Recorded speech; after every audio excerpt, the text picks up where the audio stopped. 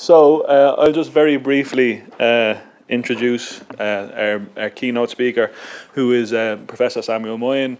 I'm sure most of you already know Sam's work, but just to sort of reiterate, he's written widely on the history of ideas in general, and for our purposes, his historical accounts of the origins of human rights and contemporary debates around human rights have been provocative and sort of, in some respects, trend setting and sort of debate setting. So we're here talking about temporality and time and so forth. And every dominant ideology obviously presents itself as the sort of closed circle of all that's possible. It's one of the things we've discussed at different times. And so for many of you, perhaps your first interaction with Sam's work would have been Last Utopia, where he sort of burst the cosy bubble of liberal consensus about where human rights came from and what role they'd played throughout the late 20th century. More recently, Sam has published a book called Not Enough, which is about the place of human rights in the contemporary global order, particularly with relation to the rise of material inequality. So I'm going to focus briefly on this newest book and register some observations about it, and then Sam's going to get here and get to talk to you all, come along to here. So first and foremost, Not Enough is if you haven't read it yet, it's a really important intervention in this field. It picks up a number of threads and a number of important debates in the sort of ever-expanding literature about human rights and globalization. And it focuses in particular on the tension that Sam identifies between sufficiency as a moral idea and equality as a much grander set of demands. And there are a number of key arguments, and I'm going to do my best to sum it up very briefly, but one of the essential points that Sam makes in the book is that the contemporary era of human rights is really a second prize that we've all gotten because of the defeat or the collapse of socialism, of ambitious national welfare states and so forth. And it's really only with the decline of these projects, in Sam's account, that we see human rights come to the fore. So human rights are like a compromise, silver as a wooden spoon, for having lost the class struggle against the Thatcherites and so forth. I think there's an awful lot in this argument to recommend it. I think Sam, it's a beautifully written book, and it also covers an important and really in sort of interesting historical range of examples. The discussion of the Jacobean state and the role which that played in articulating ideas of the role of the modern state in delivering equality and so forth is really interesting. The discussion of FDR and the Second Bill of Rights, the discussion of the new international economic order, its promises and its failures are all really important. It actually relates to Catherine's idea of timeliness and and sort of fits in with that. So this is the nice part. I really recommend Sam's book. I think it's excellent. Now, I have some reservations about it, which I've written about in a symposium on the Law and Political Economy blog about Sam's book. 2 or 3 key points that I'll say briefly, and then I'm sure Sam will sort of deal with them and more. The first one is the idea of the human rights movement. So Sam writes a critique of the human rights movement and the role that the human rights movement has played and continues to play in the contemporary global order. And I think this is a completely justified and persuasive critique, but I think it applies to one section of what could be called the human rights movement. So I think when Sam talks about the human rights movement, he is for the most part talking about Amnesty International, Human Rights Watch, large international human rights organizations and so forth. And so I think his critique has less purchase when it comes to the actions of grassroots social movements, of different groups around the global south and so forth, who mobilize the language of rights in very complex and different ways. So I think it is an excellent and biting critique of this, what Amelin and his colleagues refer to as the human rights industry. I think it's a perfect critique of that group, but I think it has less purchase when we sort of differentiate and disaggregate human rights actors. The second point then is about inequality. So Sam's book correctly tracks, picking up on all the scholarship in the field, on the massive increase in material inequality over the last 30 years. Again, even Piketty, who's by no means radical or a Marxist, he's a very good neo-Keynesian economist. Even Piketty points out the structural character of capitalism and how it generates inequality in this way. Then he gets to the edge of the cliff, terrified, and runs back and says, maybe we should have a finance swap tax, but I don't know what else we can do, and sort of leaves it at that. So Sam picks up on this growth of inequality and stresses how this is the central factor that confronts us all today. And part of the reason in Sam's argument, why inequality has grown over the last 30 to 40 years is that there was no political project placing meaningful constraints on the growth of this inequality. Human rights was the best we had, and it was, in Sam's phrase, a sort of helpless companion in the face of this growing inequality, expansion of neoliberalism, and so forth. I agree with lots of this, but I think there's a tension in Sam's own book. I think the focus in Sam's book is about distribution and redistribution. And the talk is about we need states to intervene to have better policies that give a bit more to the poor and take a bit away from the rich. Now, I think this is a fundamental problem of lots of accounts of inequality, because again, and I don't have the time to spell it all out, it's about the origins of inequality in the system of capitalism. And of course, redistribution plays a part in that. Specific government policies are part of that. But again, it's the structural character of capitalism which generates inequality at the point of production, at the productive relationship where every worker produces more than they're ever paid, and this generates these tendencies. So I think that in Sam's book, he rightly identifies inequality as the issue, but doesn't quite get to the root causes of inequality. And so that's one of the points I'd flag up for Sam and for other people working in this area. Finally then, and just briefly, I think Sam's book does two things with relation to human rights which are interesting. I think he gives human rights too much credit and not enough credit. So I think Sam very rightly says human rights didn't cause neoliberalism. There are some sort of lazy critiques of rights out there which basically go, oh, rights have done this, rights have ruined everything and we need to get away from rights. And Sam gets away from that.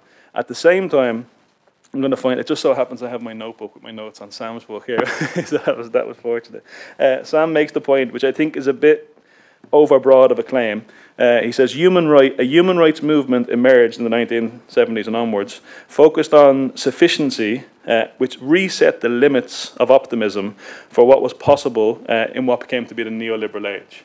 So on the one hand, Sam correctly, I think, says, well, no, actually, human rights aren't the problem. But then I think he gives too much emphasis to what human rights, the causal relationship, or the power that human rights have exerted in the neoliberal era. And then I think he gives it not enough credence, or doesn't give human rights enough scope by simply relegating it to the actions of human rights. Because again, the critique as it applies to Human Rights Watch and so forth is absolutely spot on. But I think the book doesn't pick up on the innovative and radical ways in which different social movements around the world have, all throughout the neoliberal era, mobilized the language of human rights in ways that do challenge inequality, that do question the material relationships that produce inequality in the first place. So again, you all know who Sam is. His latest book is fantastic. I have some reservations around it, and now he'll talk to us.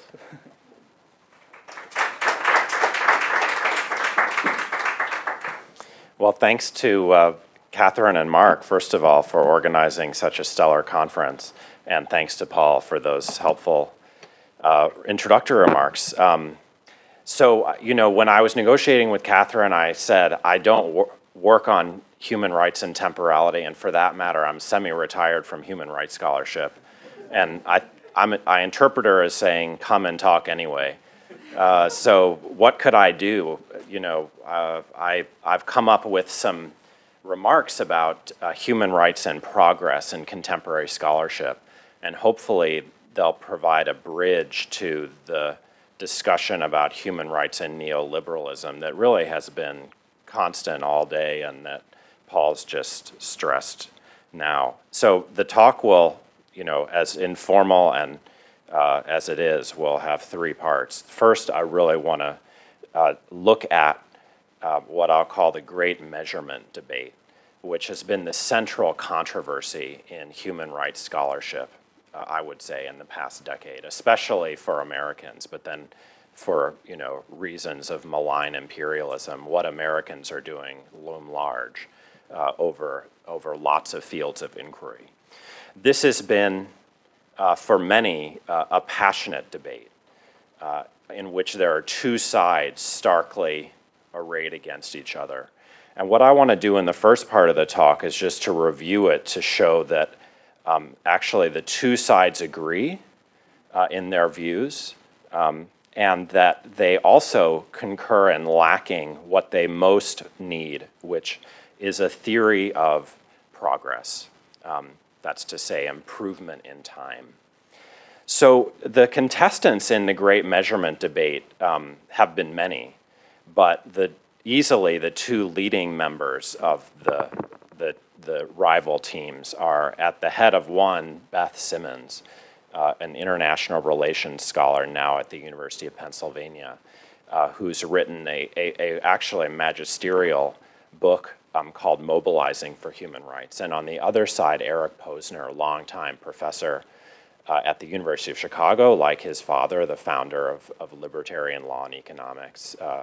And he's written about international law in a deflationary mode for really his whole career, but his second to last book, The Twilight of Human Rights Law, was intended to write the epitaph of the field of that in his title, and in particular to argue that Simmons is mistaken, and that those who promote human rights law as an approach to international justice should give it up and try something else.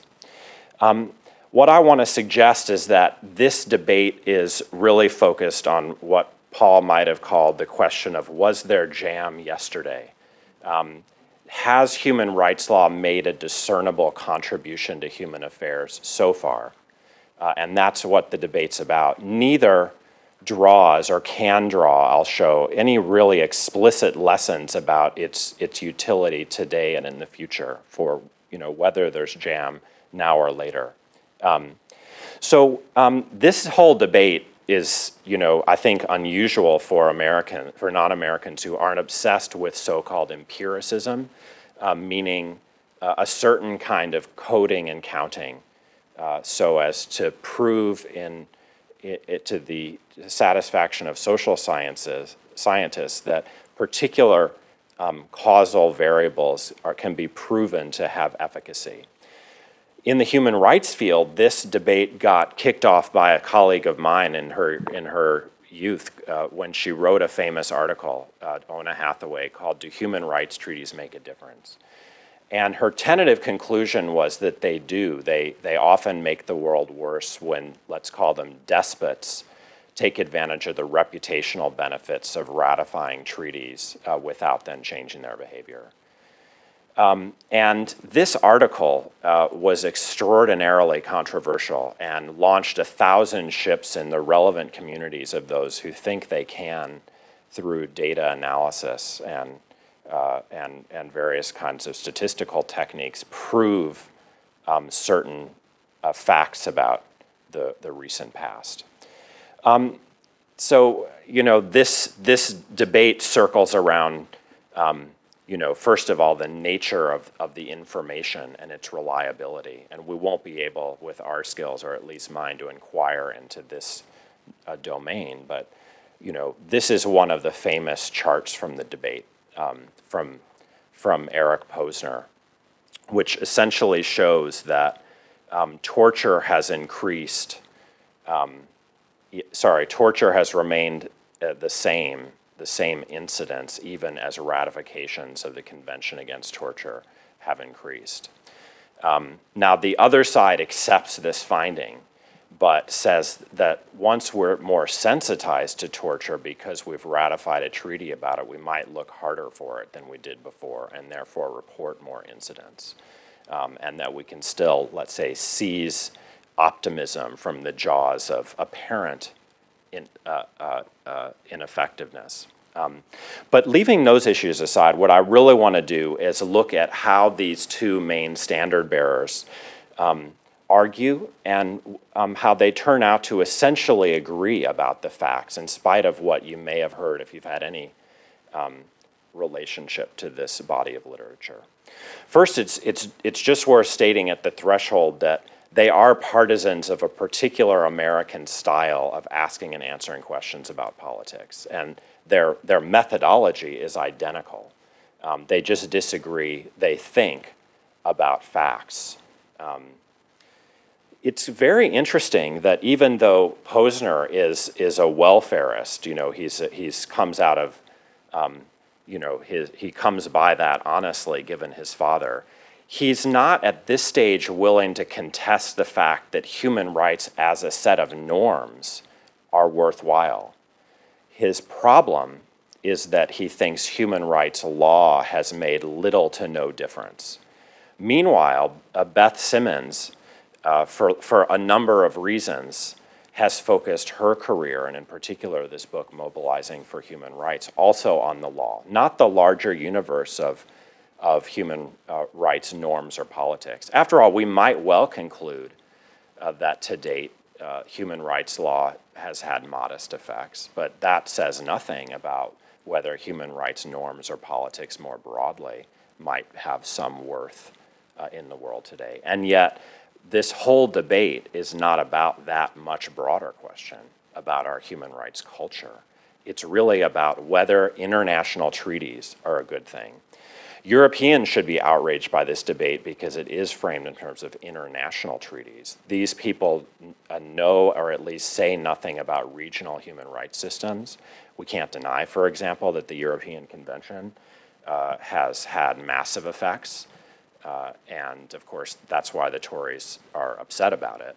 And it seems as if we really wanted to prove that law gave us cause for hope about progress in time, we would look not at, or not exclusively at international treaty, but also at regional treaties, but they don't do this. Now, more interestingly, Simmons does find some hope in international law of human rights, but it's mainly by foreclosing hope in lots of places you might think you'd find it. So many of us would think that the whole purpose of international law is to set up international monitoring, or even, for treaties, for states that ratify various optional protocols, complaints mechanisms. She argues that UN monitoring is essentially useless because the United Nations is a body of, by, and for the states, a massive, collusive organization to exonerate, in which states exonerate one another. She's also caustic about transnational human rights mobilization. What she says, though, is that when a state ratifies a treaty, if there's a pre-existing domestic movement for justice, it can appeal to the fact that this ratification has occurred as an extra tool to press its claims. And she says, this is a plausible explanation for why human rights law has made the very modest difference that she's able to measure. And that's essentially her whole book. I've just, if you haven't read it, no need to, because that's what she says. So what's kind of interesting is how caustically skeptic she is about human rights law, except for in this one causal pathway through which she thinks she can say that there have been modest gains if domestic groups mobilizing in the right circumstances, because you have to have sort of enough democracy but not too much for this effect to obtain, can appeal to the treaty. Now, I think what's most amazing about this debate is that Posner essentially concedes Simmons' point. Generally, he's taken in most of the rumors about a big contest around human rights law to have argued that human rights law makes no difference. But in this crucial passage, he says, actually, I'll give Simmons the modest difference that she claims it's made. So it's a surprising statement because it seems as if you read it, they're not actually disagreeing at all. Simmons claims through this one causal pathway there's modest difference in progress in time that human rights law allows. Posner agrees. Now, what I want to do is kind of, as an outsider to this debate and one who's quite unhappy about how the kind of space it takes up in especially American debate, to draw some conclusions about the fact that actually the two sides agree. But let's also note a couple of other ways that they agree to anticipate some later parts of our discussion. First, both sides more or less are solely measuring effects in the domain of political and civil rights. Second, they also concur in refusing any counterfactual speculation about what other tools there might be, whether for pre-existing movements or one that might come online if we work hard on it. Even if you take Simmons's case seriously, it's utterly dependent on pre-existing movements being around for them to take advantage of human rights law, just as an extra tool in the toolbox. But then you might ask, isn't the really important thing where movements come from, how they get started, how they become more powerful, what other tools they have? But she is so intent on refuting Ona Hathaway's finding that human rights treaties are making no difference, the so-called null hypothesis, that she's focused on this very, in a way, minor problem, whether we can prove to a certainty that human rights treaties have improved the world at all. Now, it's true that Posner does acknowledge alternatives, and indeed he says we should just junk human rights law and turn to something he calls development. And that's, I guess, come up in the conference. But it's extremely vague, and it commits what people of his ilk might call the nirvana hypothesis, where you're very critical about something actually existing as if there's some easily available alternative. And so I think we can say that these two sides of this alleged debate are concurring not just in scanting any interest in distributional politics, including economic and social rights in the age of human rights treaties, but also in scanning any thinking about alternatives.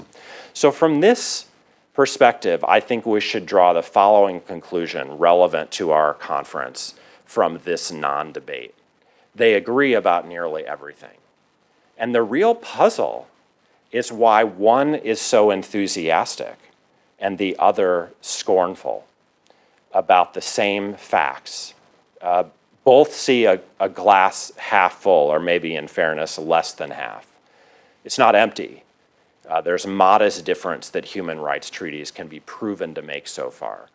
And yet, Posner says we should ditch the glass, and I guess Simmons thinks we should celebrate it as is. And that seems a very weird conclusion. It's weird that they think they differ, and it's weird that they are really arguing about, you know, what to make of the fact that the glass has so little water. What I think has been missed in this debate, and this is going to finish this first section and lead to the second, is that both you know, need a theory of progress for us to care about their findings. That's to say, a theory of what constitutes sufficient and sufficiently rapid moral improvement in time. I think Simmons implicitly thinks that she's proven that human rights are a big deal. But for that to be true, we would have to have grounds for being impressed that there's any water in the glass at all. And meanwhile, it's the same as true of Eric Posner. He's proven, well, he's agreed with Simmons that there's very little water, but he's not entitled to his conclusion that we should, you know, throw the glass off the table. That would depend on knowing that we have something better available, or that we should just, you know, stick with the, or that we should, you know, not. We should feel that this you know, glass needs some kind of replacement. So I want to move to a second set of human rights scholars. These two don't disagree. They're actually colleagues and former colleagues of mine. They're in a mutual admiration society with one another. And that's very important, I think.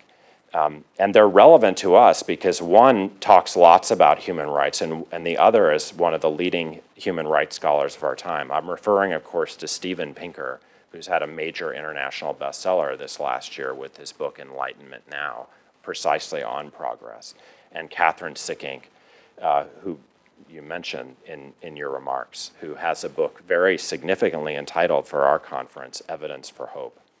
Now, what I think distinguishes these two scholars from the prior two is that they both want to give us more intellectual reasons to believe that human rights are uplifting, that they provide grounds for optimism.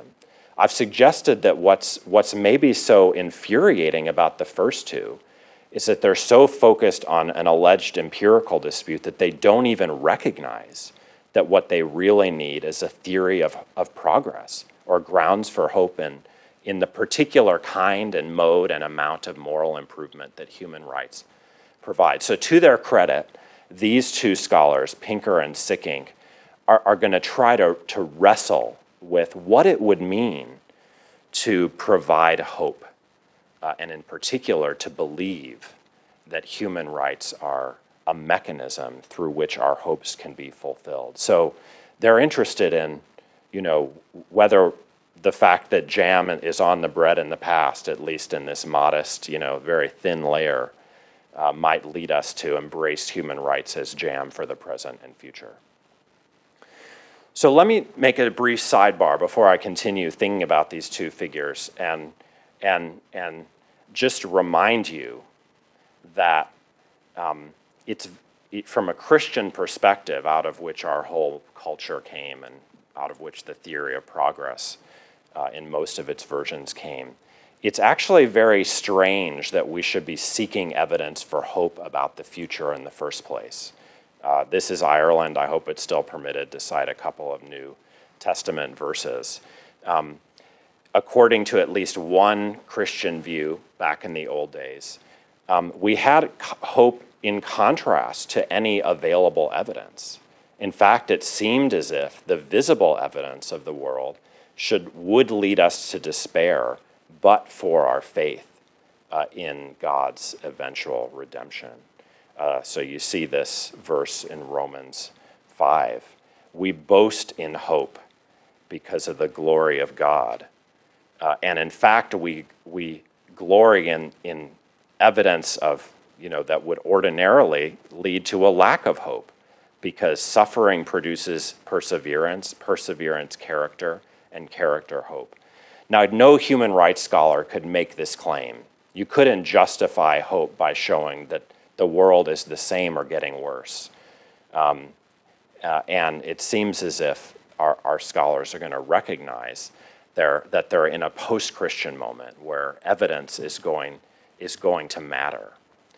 And again, that's radically contrary to the old Christian view, which says we don't look out at the world to justify our hopes for the future. It's precisely things not seen that matter. It's not the temporal, but the eternal, in which we can merely believe, that justifies our optimism.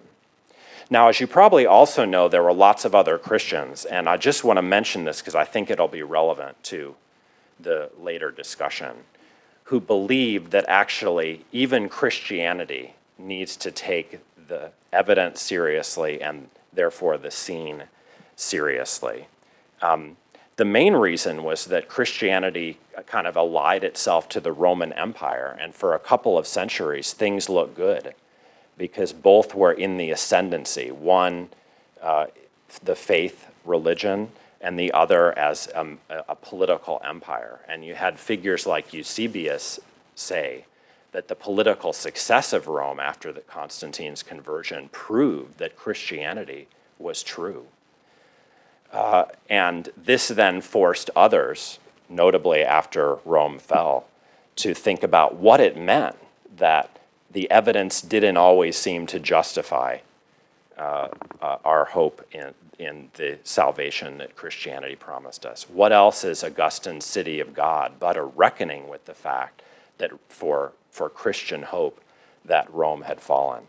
There are great old histories of the origins of the modern theory of and demand for progress, and all of them concur that it has roots in the salvation religions and notably in Christianity.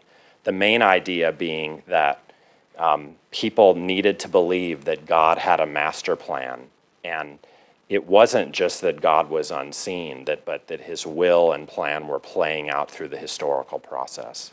And this led them to think in, I think, some very curious ways. It led them to think that history's, let's say, all of a piece. There aren't like lots of different tendencies in it, but there's one plan. And of course, this was going to have a major legacy for all of our modern social theory, including in figures like G.W.F. Hegel and Karl Marx himself. And It may have been that the plan was hidden or confusing, but the best analyst could somehow discern it.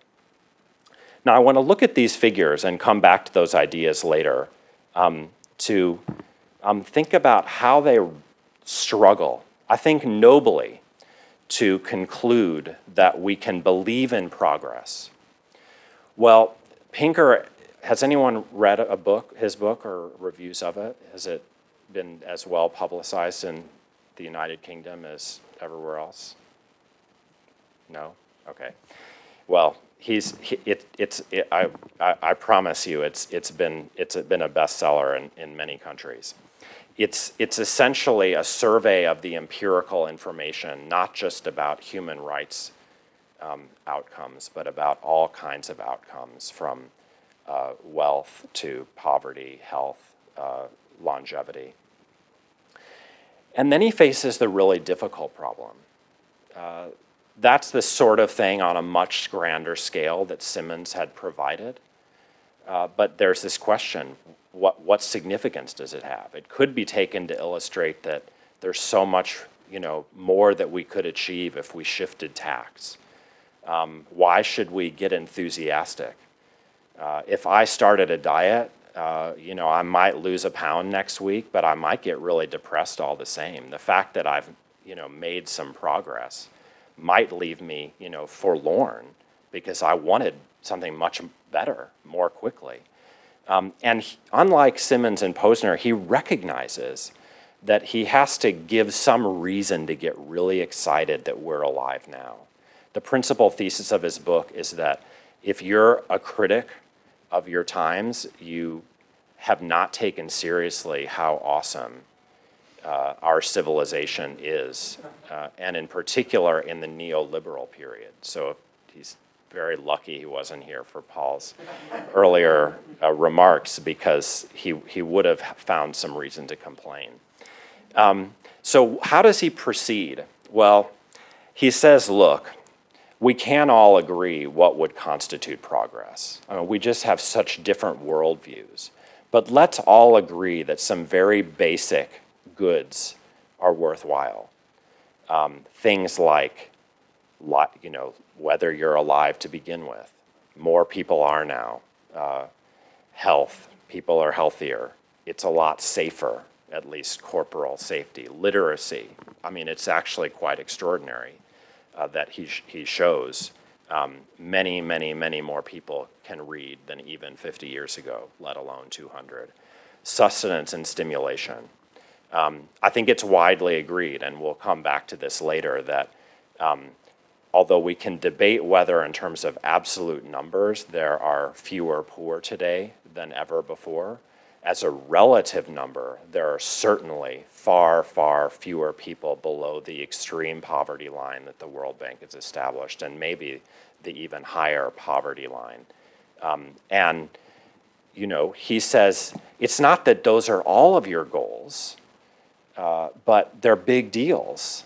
And if we all agree about these very basic things, we should take our success in regards to these and as cause for saying we've progressed, like there's no question about it, and for getting really excited about our times. I think he recognizes that this kind of argument isn't going to be sufficient, because he gives another one. And that first argument is very troubling, because, back at the beginning of our philosophical tradition, Aristotle says, well, does it matter whether you're living or living well? Well, really the latter. So then we really have to have the dispute about what the real ends are, the so-called transcendent values. There are lots of Christians who've seen their religion basically crater in a place like this across Europe, who might say, well, it's true that lots of people are alive, but people have lost their belief in the Savior in the same period, and we should get really depressed about that fact. What does it matter if so many more people are living bourgeois lives if they've lost their orientation to the divine, and so forth and so on? So he recognizes this and says, well, there is one good that's of a kind of more transcendent than just staying alive and learning how to read and so forth, which are all really important, obviously. And it's the ability to make choices. So his idea here, and he cites Amartya Sen, is that we shouldn't think we could ever agree about a good, and we wouldn't want to impose a transcendent value on anyone. But we can celebrate that people get to choose their own scheme of life.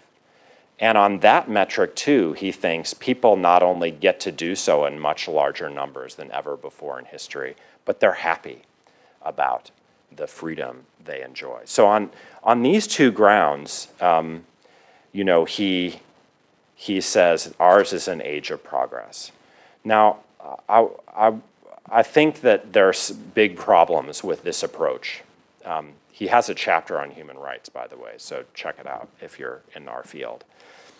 One is that, I think he overstates the degree to which we can rely on such facts as authorizing or warranting our optimism. This is a worry that goes back to Immanuel Kant and our philosophical tradition. Like many of those Christians I mentioned who believed, like Kant, that there's hopefully a master plan working itself out behind our backs, Kant believed that facts were relevant and we needed to look out at the world to justify our optimism that there's moral improvement over time. But in the end, we need to take a leap of faith about it. For one thing, and this I think applies directly to Pinker too, it could be that we prove that we're doing so much better according to any set of criteria, but that doesn't prove it will keep going. No amount of data dumping that Pinker provides amounts to a philosophy of history in the sense that it justifies any investment in the continuation tomorrow or the next day or the day after that. And so if we're people who want to take the leap from empirical progress to belief in future progress, we need to, rely on something other than facts about the world, acquired gains. Now, it's at this moment, and I don't think people have gotten too far beyond him in this regard, that Kant said we do just have to develop a kind of, rational faith commitment and if we want to be hopeful people, it's going to involve some kind of leap. He did say we could rely not just on past facts, but present facts that had a particular status. And if you've read this essay of his, An Old Question Asked Again, Is the Human Race Constantly Progressing? He kind of reinvents the old Jewish theory of prophecy. He says there are particular kinds of events, he cites the French Revolution, which are special. They're signs, like the old, idea from the New Testament. They're special in character because they look backwards. That's the signum rememorativum part. They situate and orient us in the present by demonstrating that progress is possible, or at least leading us to have some warranted faith that it is. That's the demonstrativum part. And they justify us in believing or hoping that a better future will come about. That's the prognosticon part. If you don't like this theory, if you don't like the theory that even the most secular person to have a kind of hopeful orientation in the midst of it all must have some kind of rational faith commitment, then I think the burden is very heavy on you to figure out, what other approach could you have? Of course, like Paul, you could say there hasn't been progress. That's how I interpreted your earlier remarks, that we're in the midst of capitalist and within capitalist neoliberal horror, and things are getting worse. That view doesn't really square with the facts as Pinker reports them, but I do want to still give a criticism of Pinker. Let's move on first to Catherine Sicking, who I think is maybe a bit more subtle in this respect. She's not trying to prove to us that we should believe we're living in the best time alive. She's not trying to prove to us that along all dimensions, the world is a much better place than ever. She just wants to prove that against people like Stephen Hopgood and Samuel Moyn, we shouldn't, trash the Human Rights Project. Fortunately, I've never said we should, but she thinks I did. So she writes a whole book called Evidence for Hope. That's a profoundly Christian title. And she says, I can't promise you that human rights will make the world a better place, but we have to leave room based on the past that this fledgling activity by the few ragtag moralists we have left in the world will redeem us, or at least give us a bit more improvement from here. So she endorses this idea she gets from the old economist Albert Hirschman called possibilism. Now, what I'm concerned about is that she says that people who hope too much, who hold out for a bigger and better version of hope, are likely to, lead us to leave behind the sources of hope we already have, like the Human Rights Project as it stands, and force people into an attitude of complacency or indifference. She says by focusing exclusively on the gap between our ideals and our practice, we've tipped the balance towards pessimism and despair. And so we need a kind of very modest approach to human rights that celebrates it for its modest improvement. Don't ask for more, because the likely outcome is that you'll just depress all the students. Now, this is like Simmons's project, but again, nobly, Catherine takes on the burden of explaining why she thinks we should be hopeful, and in particular of rebutting those of us who have said not that human rights is a bad thing, but we need something much better. And it's this argument that asking for more than we've got, either from human rights or outside human rights, is counterproductive. So, let me conclude this section by saying that this is, I think, an interesting debate. And if you don't like their positions, I think you have to think about what you would say. Even if you think there is some available project that we could outline with some specificity, like Marxist revolution or whatever, we still have to explain why that offers grounds for optimism and not, a recipe for disaster. So they're trying to, these scholars are trying to kind of face the challenge of justifying hope, and that's, as I've said, a noble thing.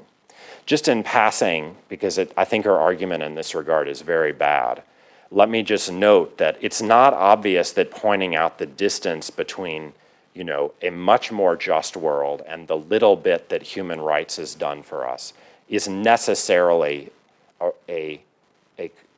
has the outcome of inaction and depression. It could have the reverse consequence. It could lead students and whomever else is listening to say, well, we need to build something much better.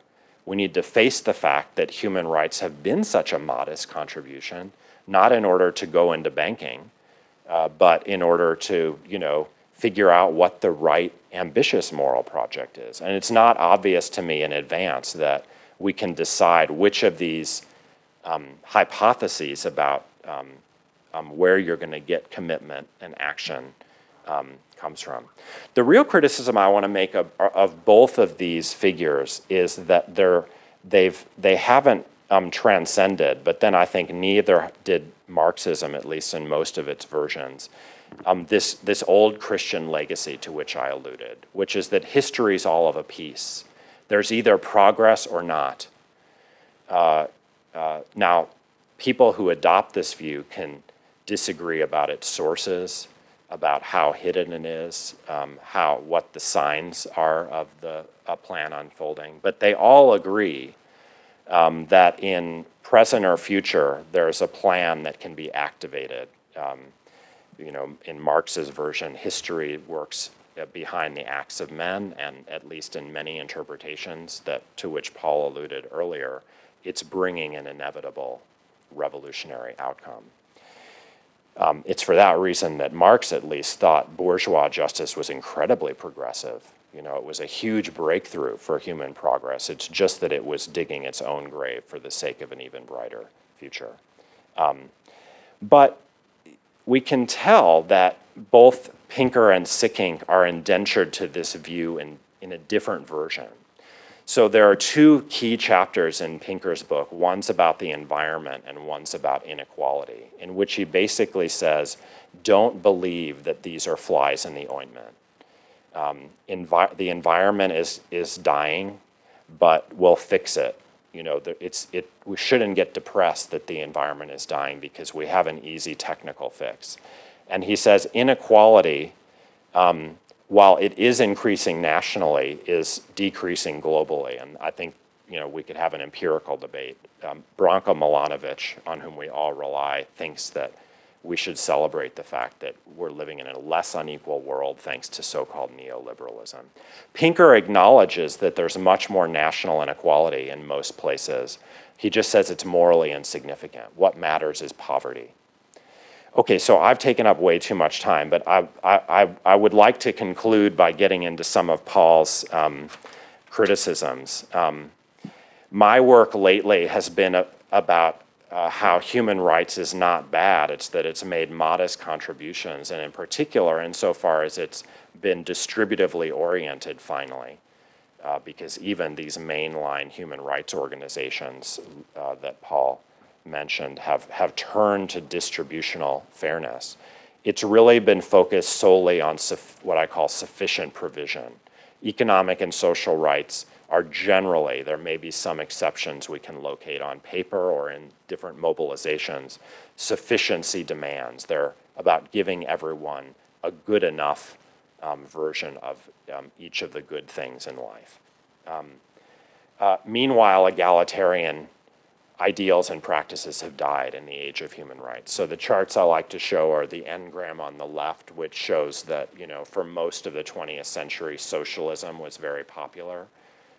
And then it began to tank just as human rights, hitherto unpopular, began to ascend. The lines cross in 1989. And the worry is not that human rights are bad or make no difference, but that we've lost one thing, egalitarianism, and gotten at best something that wants to make a modest difference with respect to sufficient provision. And of course, this does coincide with something that, unlike Pinker and like Paul, I want to claim as a great moral evil, namely the skyrocketing of inequality. This is the chart on the Gini coefficient in the United Kingdom since the 1960s, and basically the era of human rights on the first chart is the era of the victory of the rich on the second part.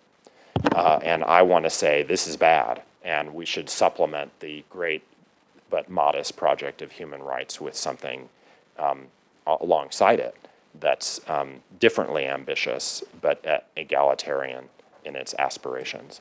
So that gets to Paul's blog post, and I basically agree. I think we largely agree. I think there'd be some definitional dispute over what counts as a human rights movement. I think we probably would diverge more about, when we look hard, how many actually have advocated distributive equality rather than just said they did, and said they did 5 minutes ago. I think the number is tiny to non-existent, and maybe it's more than I thought. If we do say that human rights activism has been egalitarian in its aims, I think it would be embarrassing, because the evidence shows that the outcomes are going the other way. I would like to exonerate human rights, certainly on paper, but even in action, from trying to create an equal world, because to the extent they're trying, they're failing badly. The other side's winning. Then we'd get into some much bigger concerns, but I'll stop because we only have a few more minutes. I don't provide a theory of neoliberalism in this book because I don't have one, and I haven't seen one from Marxism that I think is satisfactory as a matter of consensus. My only claim is that descriptively, human rights have surged in the era of the general abandonment of egalitarian concern, and that human rights, unlike socialism, can fit in a neoliberal ecology for the reason that it's not egalitarian. So if you like, human rights and neoliberalism, whatever else we say about their deep causation, coexist because they're working on different things. Human rights on a floor of sufficient provision, and neoliberalism on obliterating any ceiling on inequality. Now, maybe to explain that, we ultimately do need a theory of neoliberalism. Maybe Marxism is it, but I just want to say that unlike those who say that human rights has been trying to deal with inequality, I haven't tried to provide a theory of neoliberalism. So that's a limitation of the book, only if that's a requirement. So I'll stop there. My main idea has been that human rights is at the center of our current debates about moral progress and how we believe that we and human rights are part of it. And we should adopt a view that doesn't think there's one progress. There's no one arc of the moral universe, as my president used to say. There are lots of things going on, and we do need to make sense of the fact that human rights have become our cause and made a modest difference, even as a lot's gone wrong. Thanks.